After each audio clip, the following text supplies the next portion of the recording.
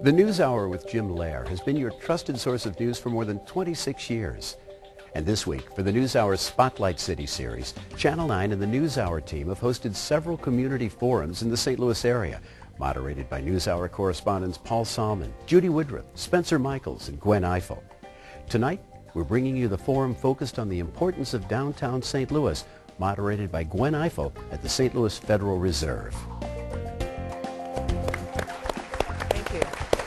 Everybody. We are here with the NewsHour because we are interested in talking about not only the first 100 days, but basically using the first 100 days as a way of talking about the state of the nation, the state of the economy, and what better place to come than the heart of the nation where people are struggling with exactly all of the questions which are now on the plate in Washington.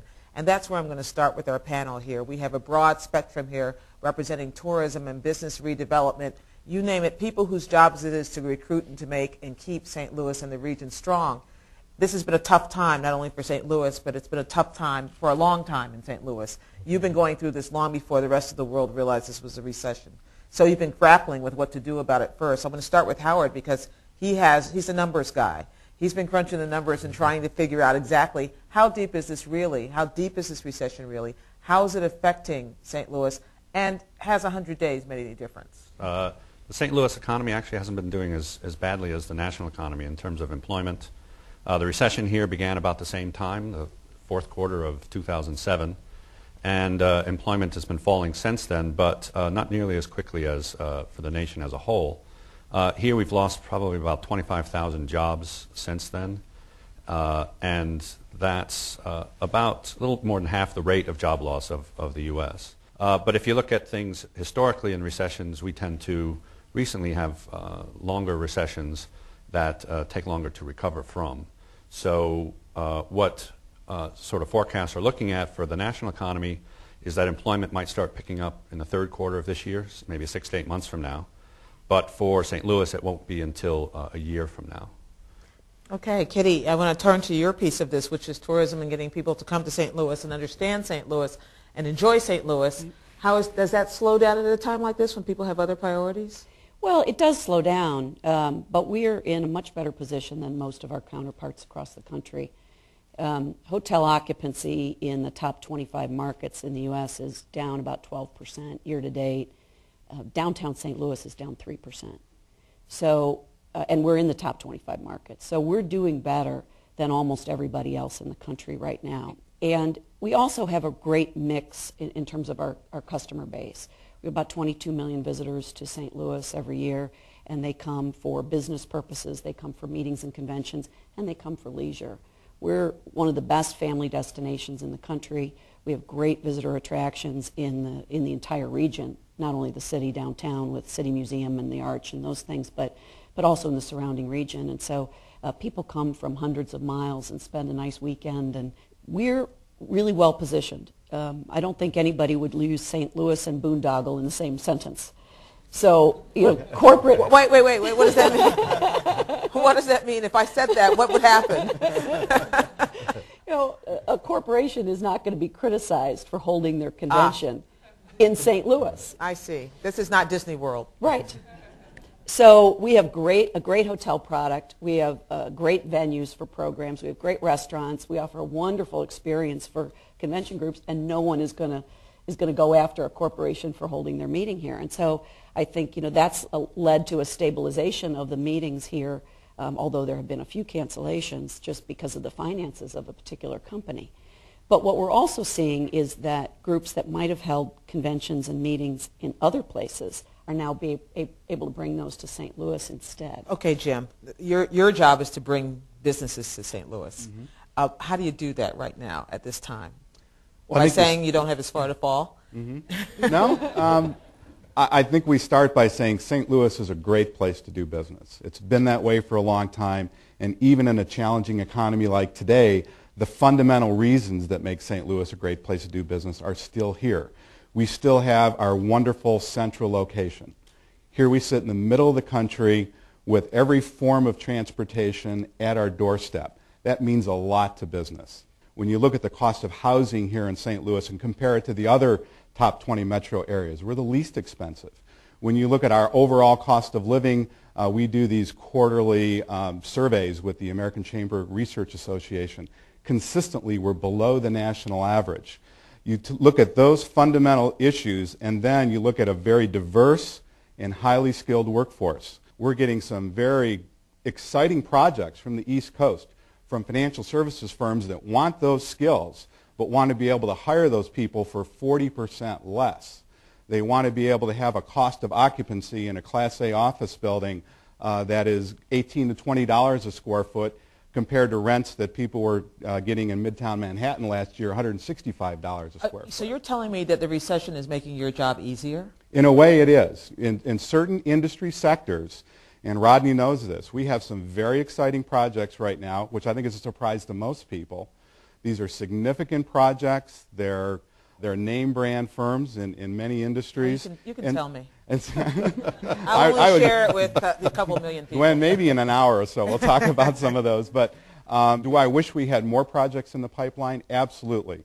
But I think the good news is we have some very exciting projects. St. Louis is on the short list, and we're going to work very hard to win those. Now, there are 143, I read somewhere, statewide projects that were approved from the stimulus package, but not majority of them didn't come to St. Louis. So how does the stimulus package help St. Louis? Yeah, I think the stimulus package helps us. We did receive some monies for federal transportation kind of projects that's going to help us with streets all through. Sidewalks, repaving. Repaving, but also it helps us with a number of projects that we're working on the north side of the city, where we're trying to develop some mixed income communities, and these streets and other enhancements will help us. There's some work that we were already starting to do, but it even helps us even further. So what challenges has the downturn presented for you? For us, it just has required some shifting from the developers' perspectives on what works for the current financial markets. And it's easier for our developers to get financing for office buildings and for apartments than it is for condos right now. We have industrial developers that are securing financing for industrial parks on both the north and the south riverfront. We have a very much a working port. It happens to be one of the largest ports inland ports in the country. But we're trying to repair our municipal dock and to modernize that, and to also increase capacity so that it could be used for, in addition, multimodal kind of facilities like large shipping containers. We really, as Jim mentioned, we have to be very effective in a multimodal kind of way. Many of the companies looking to relocate here to St. Louis are impressed with our central location, but also they want to see that multimodal. They want to see barge, rail, truck access, and being in the central part of the country. And having this particular dock and doing repairs and maintenance and enhancement to that dock, as well as increasing the capacity for international shipping containers, helps us, and the stimulus money is also going to be used for that. And the potential for growth is what? If just from that one project, say? Just from that one project, it provides us an opportunity to tap into some China business that we have a number of people across the region working on and looking for opportunities, not only with air, but with barge, rail, and truck. Howard?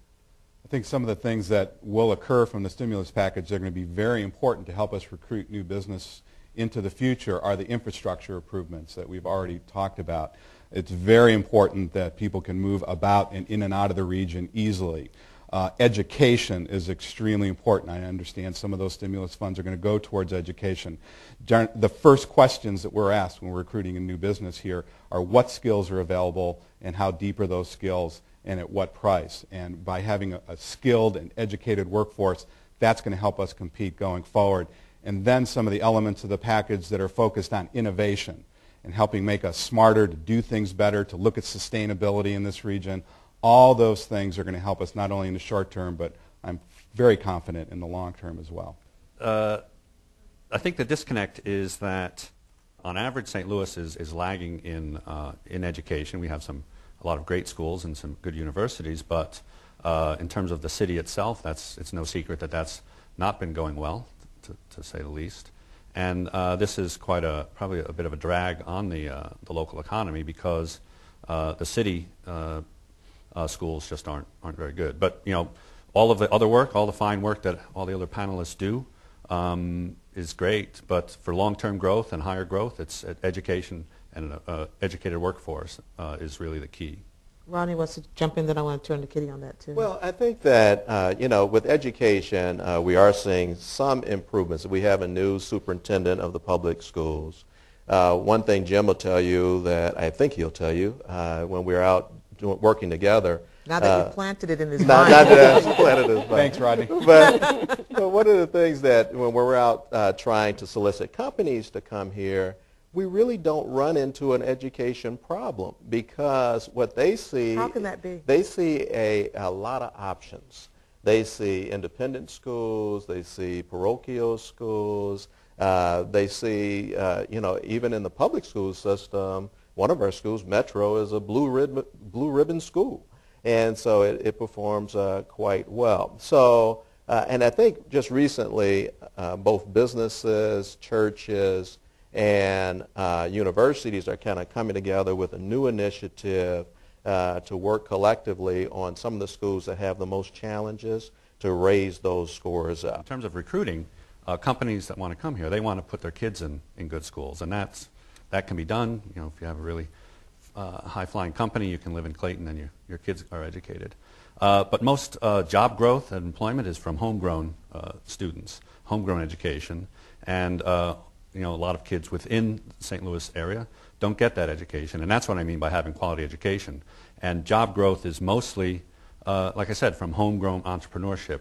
Recruiting from other firms, St. Louis actually does pretty well compared to other cities like it, but it's in the generation of entrepreneurship and jobs locally is where we lag, and that's where the education part is key, not just where firms want to send their kids if they move into town, but having the local population becoming better educated. It does sound like two different definitions, what you're talking about the importance of education. One is whether it's good for the business community to keep businesses coming here, and one is the health of the city itself, the underpinnings of what the kind of community you're creating and the people you're raising who are going to be your workforce, your hourly and shift workers, and what do they have access to? Well, and there are some great technical schools here, both in the city and in the county.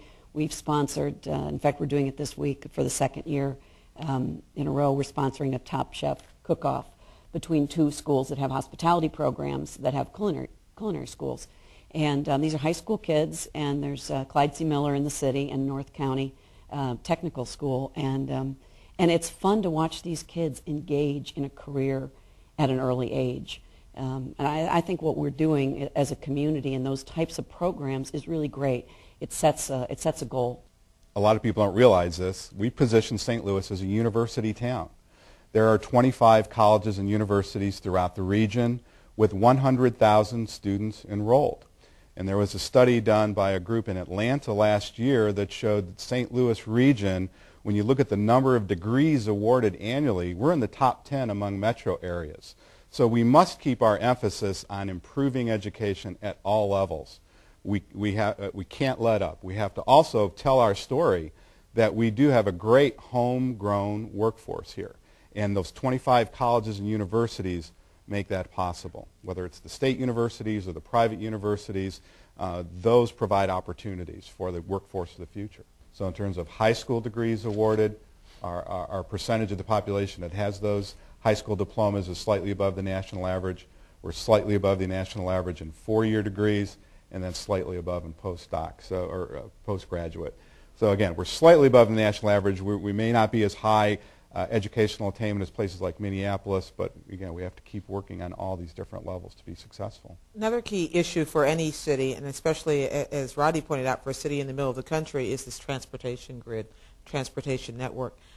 How well positioned are you? I know about the dock project. How well positioned are you to expand on that, and how much does that help you to do your job? We're very well positioned against most of the destinations that we compete with for convention business. We've got better airline service, as an example, than most of the cities that we compete with on a regular basis. If you look at Indianapolis or Kansas City or other cities like that don't have nearly the air service that we have. And so it makes it very appealing for convention groups because they know that a large number of their people can get here. If they don't fly, they can drive. If they don't fly or drive, they can take the train. And so I think right now in this economy we're pretty well positioned. Rodney? Yeah, I would just add, in addition to the kind of industrial multimodal that I talked about earlier, we have a people multimodal. And that's a new center that we just opened downtown at the end of 2008, which provides an opportunity for Amtrak, Metrolink, the Metro bus, taxis, all to come together in one location downtown. And so it's a great jumping off point for high-speed rail. How do you measure that in terms of how those advantages help you do what you're doing, recruiting, bringing people here? I've had a lot of very heated arguments with location advisors around the country when we talk about some of these big back office type projects. In many cases they'll say, well, we want to start looking at the suburbs. And I try to make a case very strongly that they should be looking at downtown St. Louis. And one of the reasons is the ability to move people here from different parts of the region.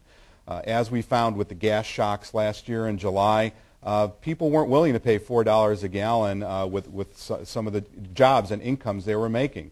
And I think it's a wonderful thing that we have the Metrolink, the Metro bus lines here in the city of St. Louis, so that combined with the great electric power infrastructure, the fiber optic infrastructure, and being in the center of the region from a population density point of view, we're going to be able to move people here, and that is an advantage today, and I think that people around the country are going to more highly value that advantage as we continue through some of these challenging economic times. Does that make sense to you? Does that fit with what you see?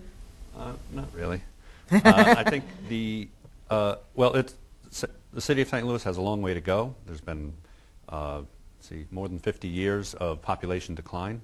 Population in the city used to be 800,000 or so, and now it's 325. I'm not sure. 355. 55. I know the mayor negotiates this yearly, so we'll. And that is an increase. And that's a great increase, and that's a big success. But the city used to be among the top 25. It's now under 50 in terms of size. It's a big success that the city itself has turned around, and we're a bit odd because the city of St. Louis geographically is not very large. The county is just under 1 million people, and the city is relatively small in that sense. But this movement out of the city to the suburbs has been going on for a long time, and even the inner suburbs now are seeing the movement further west. So there is a big hollowing out of not just the city of St. Louis, but the core right around the city. And to a large extent that's because of decades of not very good policies in terms of a good business environment within the city. And I know you'll say that's changed, and I think it has changed. The location of people within the area is all about education, and then how well we do once we're here depends on education. And unless that's all sorted out, then this hollowing out, which is not just St. Louis, but that's what's common across all these Midwestern cities, then you're not going to reverse it. Despite all of the excellent work a lot of policymakers are doing in other fronts. And that's all necessary, but it's not sufficient to reverse the decline of the central cities. Well, the thing I would add, and again, with the education, I think that the city does have some great schools that people would be, when they see this, they'll be hollering at the TV. We have great schools here, so we do want to make sure that we recognize that we do have some great schools and some schools that need to be improved. But in addition to that, there are a lot of businesses that choose to locate in the city. They have young workforce and their workers want to be near the center of what's happening. And you go to companies like Arcturus or HOK. These are companies where people are riding their bikes to work. They're loving going out to the various restaurants. They're loving going out to the parks that are being developed downtown. But how do you build an inner city with middle class families who are all moving to the suburbs because of schools? these people you're talking about are young, single people who don't have to make choices about, or people who have the money to send their kids. The same thing is true in Washington, D.C., where I live. So I don't, it seems like the choices are not as, there are examples where you're right, there are shining bits of success, but how do you reverse the trend, which is not a good one? Well, the thing that we do have in St. Louis is we have different types of housing product that could, in essence, I live in a community that's within 5 minutes, 7 minutes of downtown, which actually almost looks like a suburb. And a lot of families live in that same community, and most of those families send their kids to schools in the city.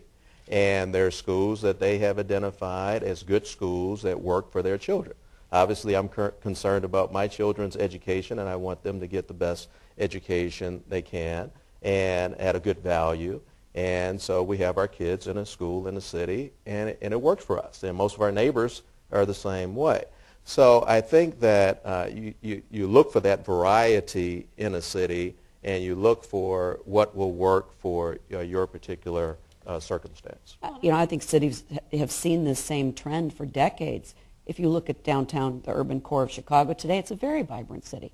But you also won't find a lot of families with little kids living there. So, I don't think that that's the whole picture there.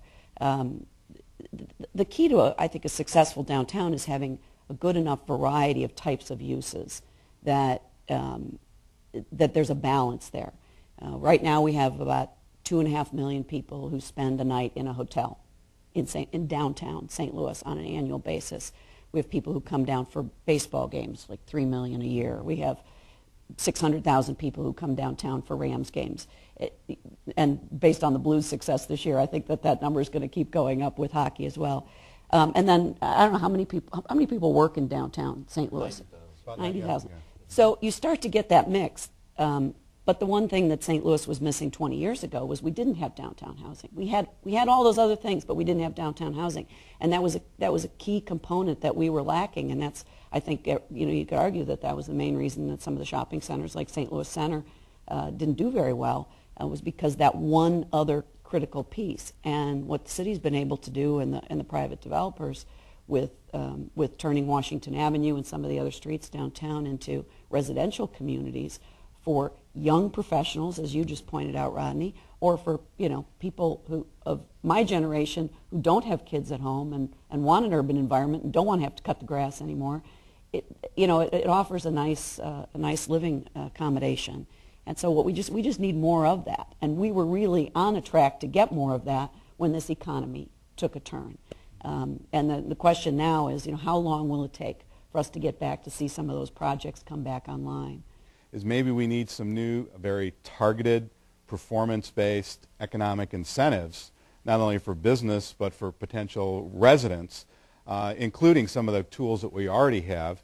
And maybe those can help, like the new market tax credits program that the federal government offers to communities like St. Louis to, again, provide some financing, provide some extra tools to entice people to maybe behave in a way that they wouldn't have otherwise. Now, Gwen, I know you said this wasn't going to be a food fight, but here I have a point where I can you disagree. are officially the skunk at the garden party, and I will allow you that. I'm well suited. I think exactly the opposite is what needs to be done, is to not have targeted incentives. The thing that gets lost is in the focus on bringing in big businesses or big projects, is that you lose that most people don't work in those places. Most people work in small businesses. And a lot of parts of the St. Louis metro area, and the St. Louis, the city in particular, it's very difficult to open up a small business. But there's a stark difference between the attitudes and towards businesses within the city and in other parts of the metro area, and also in just how you can do it if you do want to open up a business. I think there's been a lot of difficulty in opening up businesses in the city, particularly retail businesses and restaurants, which is where an awful lot of jobs are, and that's the types of things that people want in the downtown, to be able to come down either to live here or to visit here. Okay, one thing that was real important to the mayor, and I'm glad you acknowledged that you think things have changed, is that we be business friendly. And we do that a lot. And we work not only ourselves, but together with a number of groups to try to make sure that we're inviting to businesses. And with that, we have a business assistance center. And what that business assistance center does, it takes anybody who's interested in starting a business and just walks them through the steps. So they don't have to sit at the computer and try to figure it all out. You just come down to the business assistance center, and they will hand walk you through all of the steps required to start a business. And that's been very effective. Also, with developers, we have a process called preliminary design review.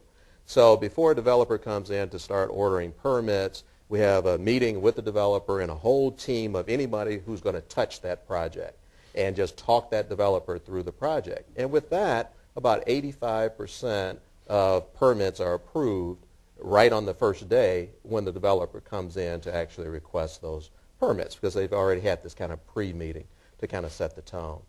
We've had over like 90 small businesses that have opened in downtown that provides this flavor for downtown, boutique stores, restaurants, and so on in the last 5 years. And it's pretty impressive because that starts giving this population, this 90,000 that work downtown, lots of amenities during the day to enjoy. And it becomes more of a 24/7 because now we have people living downtown and people can enjoy the restaurants and so on after work.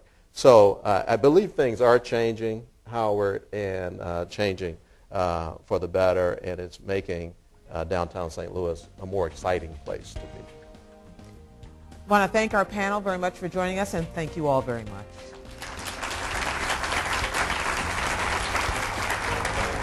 Great job. Thank you. Thanks so much.